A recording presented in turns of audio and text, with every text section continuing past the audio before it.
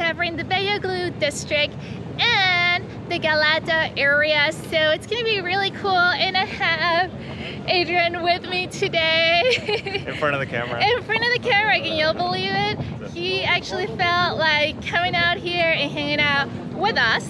I slept good last night. Thank you for the honor. So let's hang out, guys. Let's go discover everything that this side of town has to offer. Let's do it. Let's go. So the first stop that we decided to go towards is the famous Galata Tower. And there's a reason to our madness, because in the Beyoglu area, it's kind of like a hill, and so the Galata Tower is on top of that hill. So we're gonna knock that out first thing first and go uphill and try to keep our lungs intact. Try to keep up, and then from there everything will be easy, it'll be downhill. So to you. Yeah, well, but that's kind of like where we're heading towards. And to climb it, what we're gonna do is actually come to these famous steps, which were premiered in a James Bond movie, right? That is indeed correct, you guys. So we're gonna go feel like James Bond for a split second at least.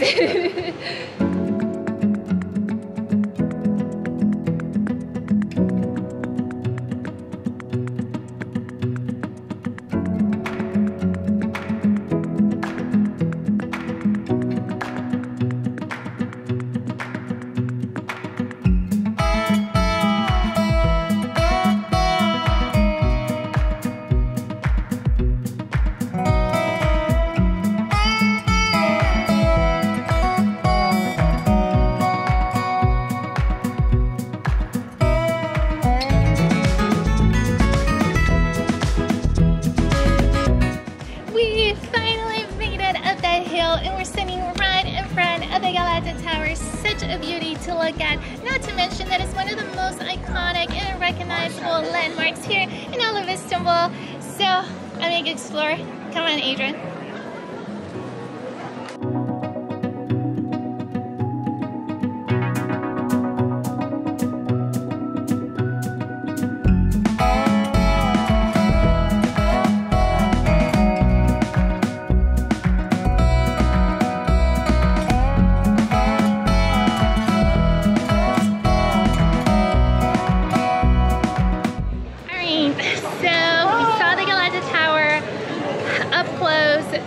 It's pretty cool. It is. It really is. But believe it or not, the best spot to take your Instagrammable worthy picture is not going to be on that side, but actually on the opposite side. Yeah, if you follow the street where there's a lot of like vineyards, greenery growing, I think that's the best spot to put it. And you can see like the tower behind. It's spectacular. Spectacular. Yeah. That is the spot. And which is, it seems like it wouldn't be, but it really is. I guess because like when people stop short, you know, when you first get to it, everybody stops on the other side, and then it's not until you go around the tower you see this little street that I think it's the continuation of the other one. Yeah. And it's just, it's a lot better, especially if you're here around midday, the sun's blocking you, but the sun's actually lighting the tower up, so that makes it very perfect backlighting. It really does, and you can have a coffee or whatever you want, because it is lined with coffee shops and restaurants, which I think it's really cool. Yeah. But I think we're gonna keep walking. What do you think? Yeah, let's go. Let's do it.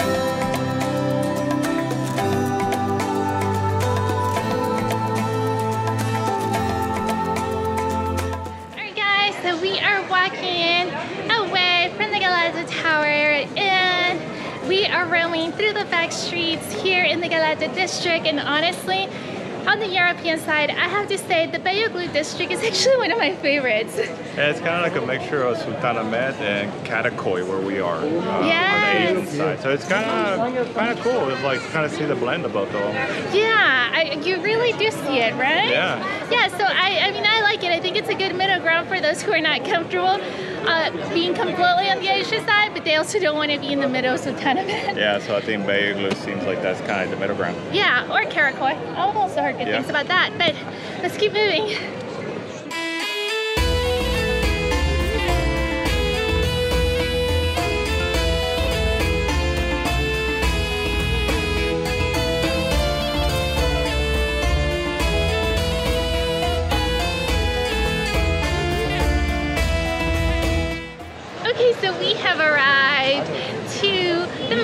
famous shopping street here in Istanbul, and that is Iskital, and it is long. It is. Like, I honestly thought it started ahead, but it actually starts right once you finish the Galata area. So yeah, I mean, more shops for us. No, but in all seriousness, guys, this street is really cool, especially at night because it all lights up, and this street is actually known for being a 24/7 street. Yeah, that's... So that is actually pretty cool. Now, the last time that we were here, y'all, it was incredibly crowded. You could not even walk. No. I think it was a weekend too. It was a weekend. I mean, you could not take a step forward without bumping into somebody. Yeah. So that's common here in the street whenever you're, you know, at the height of tourism. But we're gonna continue to discover this area.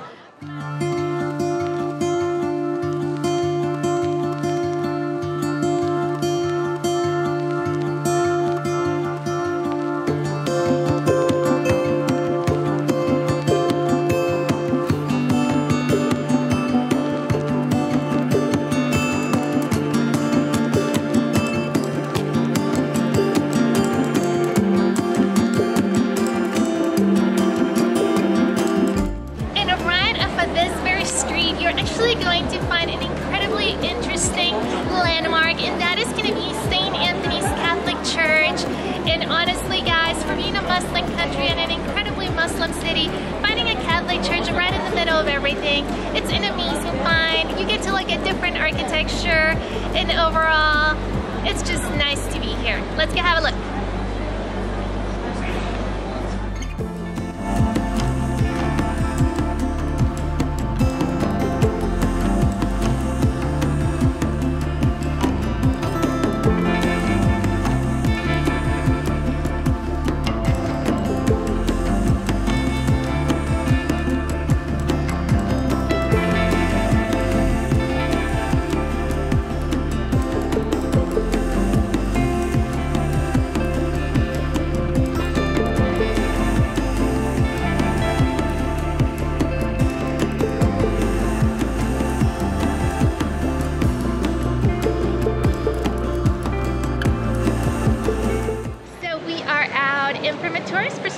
It really is nice to walk in there and see the contrast in architecture and feel from the rest of the city.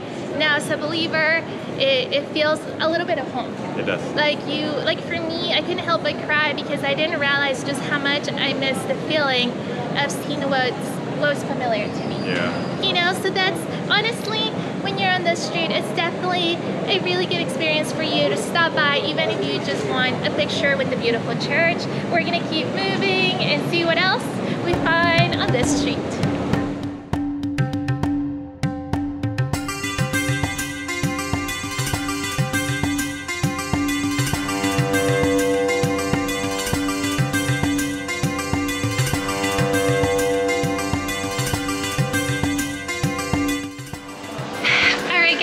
We continue to walk, and we've decided to get off the beaten path and get away from Iskital Street and into some of these little side streets just to see what they have to offer and what they look like, honestly. Yeah, it looks more of a market atmosphere than like, you know, the commercial shops, but it looks pretty interesting. Those restaurants. Ooh, I need some underwear. Time to shop. No, but in all seriousness, you can also find fish here, candy, tea, I mean, a belt if you need a belt. So, you know, this area really is very much like Kadıköy, except with a little bit more of a European feel to it. Yeah, less crowded. Less crowded, you know, you can get your fake Dior. So, we're gonna continue to walk and, yeah, enjoy ourselves.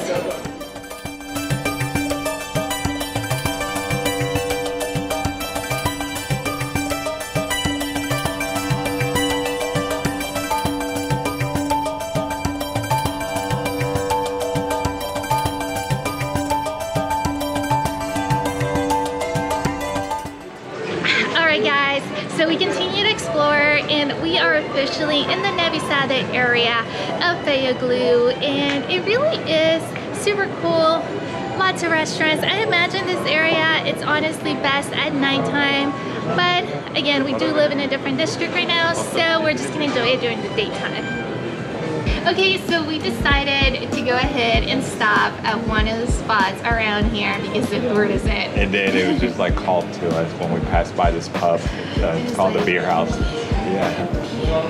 So yeah, it's quiet. So we like quiet pubs and bars and stuff. So we noticed that this was kind of like off the beaten path on the same street. So we decided to stop, order a beer. They brought us like half a liter each. I didn't expect it to be this big, y'all. It's interesting. Yeah. But I've seen this beer Tuborg here in the 2 months we've been in Turkey, and I think it's like the local beer. And so I gave it a try for the first time. It's really good, actually. It really is. I wasn't expecting it to be this good. Now I have tried another beer that's similar to it, and I tried it in Mexico, and it's Victoria, and that's actually pretty similar to this, except Victoria's not a malt. No, this is very malty, and the other one's a Pilsner. So he knows his beers. I do know. But yeah, this is really good, and I'm enjoying it. Yeah. It's relaxing. I mean, hopefully we can finish this big old thing. Yeah, challenge accepted. Challenge accepted. Ching ching, my love. Really good. Our fries are here. Just like all happy hours, we always have to have some sort of snacky snack. French fries.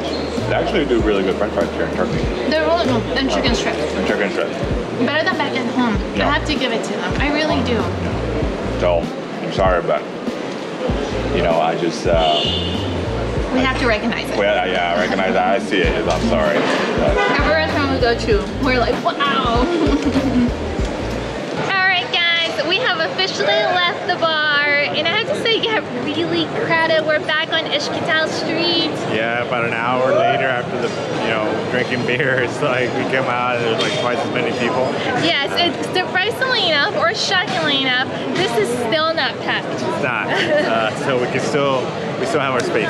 Yes, this will be considered lively. Yeah. But we're going down the street, and I think it ends at Taksim Square. I think it's a major landmark, so we're gonna kind of keep walking this way, see what else we can find along the street.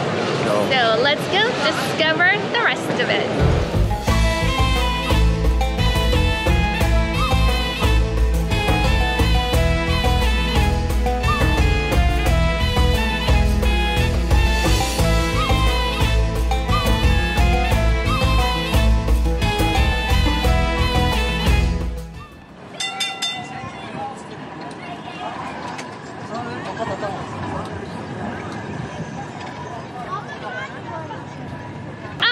So we keep walking, and we're officially out of Iskital Street, and we are in the popular Taksim Square. And honestly, this is our first time here the entire time we've been living in this area, so I'm pretty surprised to see how big it actually is. And now we are gonna head towards the popular and well-known landmark of the Republic here in Taksim Square. And right behind me, we are gonna have no other than the Taksim Mosque. So let's cross the street and let's go look at the monument.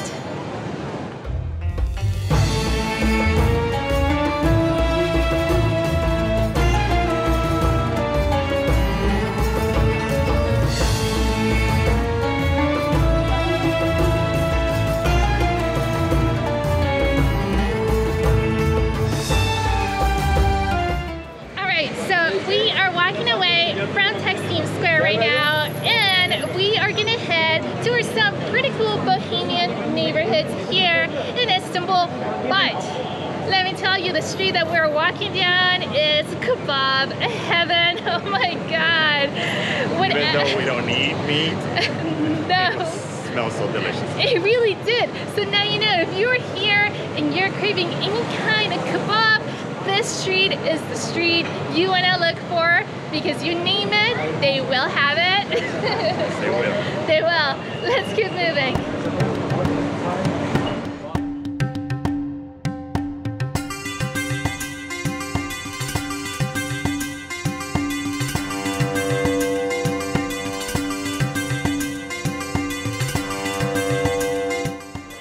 So we've officially made it headed to one of those neighborhoods, and that is going to be the Sightseeing neighborhood. Now, you guys know I'm probably butchering it. Out of all the languages I speak, Turkish is definitely not one of them. But this area, I'm really surprised. So far, I'm really enjoying the vibe. It's definitely a mixture of the European, the Asian, the Bohemian, and I like it. Let's keep checking this place out.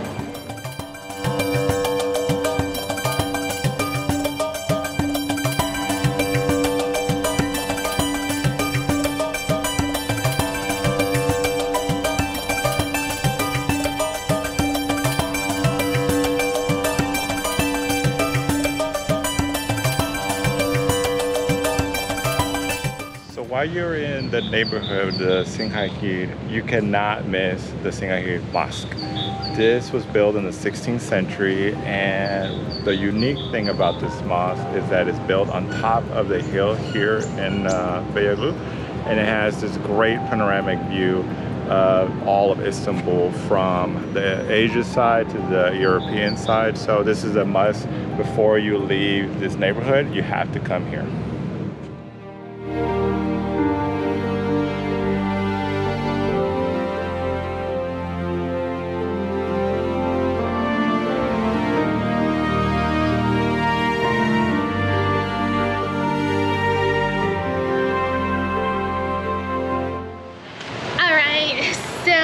The view was absolutely amazing. I had to sit down and just take it all in. And now we're coming down the rainbow stairs.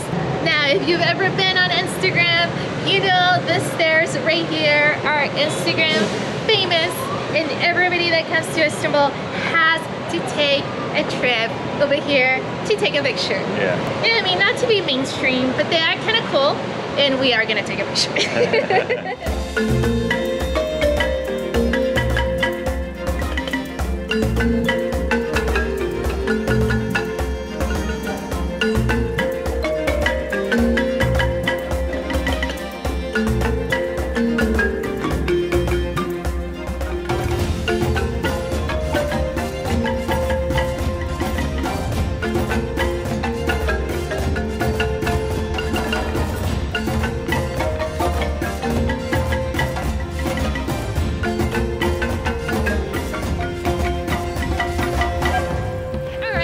So we are on to our next spot, and that is going to be Galata Port. Now this place right here is definitely bougie, nice, and everything in between. Now we are on our way to Karakoy, but this is an excellent way to cut through and get to Karakoy. Now it does come with awesome views of the Marmaray, so we're gonna go have a little relaxing time just admiring the view.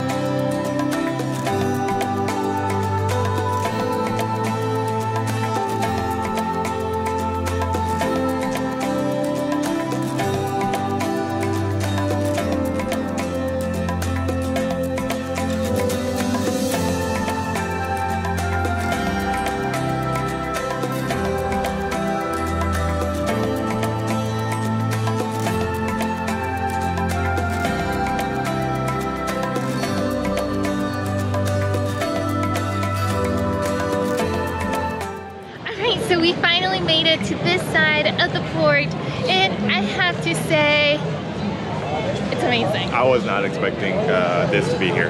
Not at all. It's super nice. I mean, the mall area with all the shops, the inside, bougie, everything. This side, it's super nice. Yeah, I mean, you can tell it's a little bit on the upscale, but if you want to come and have a really nice dinner or do some shopping in some high-end store, this is definitely a place you can do it. Yes, but even if it's not within your budget, coming in here is completely free of charge. So it is still within your means to come in, sit down, and enjoy the view, because that doesn't cost anything. So take a stroll. Walking is free. Totally, guys. And to top it off, I have to tell you all, they have lavender beds, like literally. The walking paths have lavender beds with benches in front of them, so when you sit down, you get a little small hint of lavender. Very bougie. Very bougie. Let's keep walking.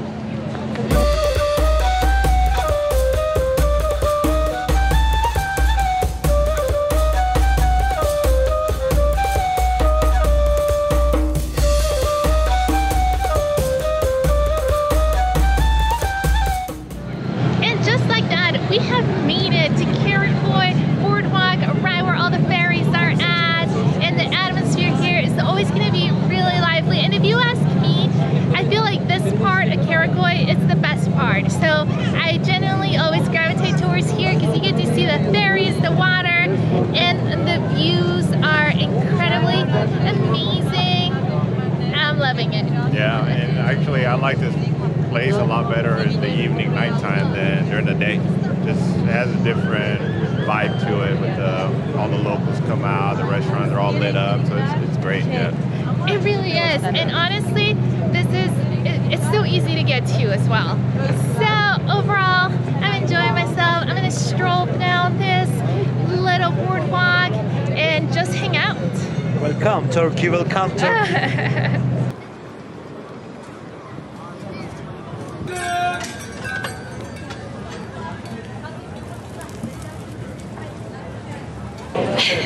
So I got hungry. I couldn't wait till dinner. So we decided to stop here at one of the food stands right up at the boardwalk. They have baked potatoes and they have the Turkish pancakes. Yeah, so we're gonna get a Turkish pancake, I think. Yeah, they're actually making them like homemade over here on the spot, so can't get any more fresh than that. So it's gonna make a great snack.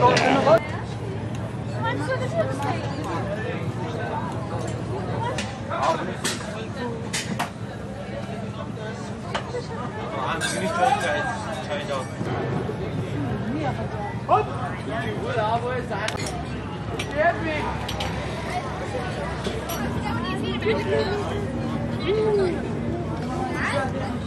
Alright guys, so we finally got our food. It's super hot, it smells delicious, and honestly I can't wait to dig in. Such an experience, the view is amazing. You could also sit inside and eat it if you want, but with such an amazing view, why would we sit inside? Yeah. You know, so here we are.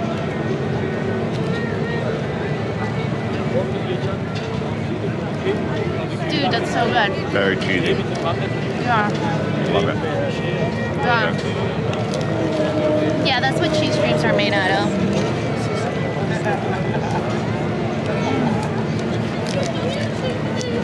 Should definitely get one if you're in Istanbul. Yes, definitely.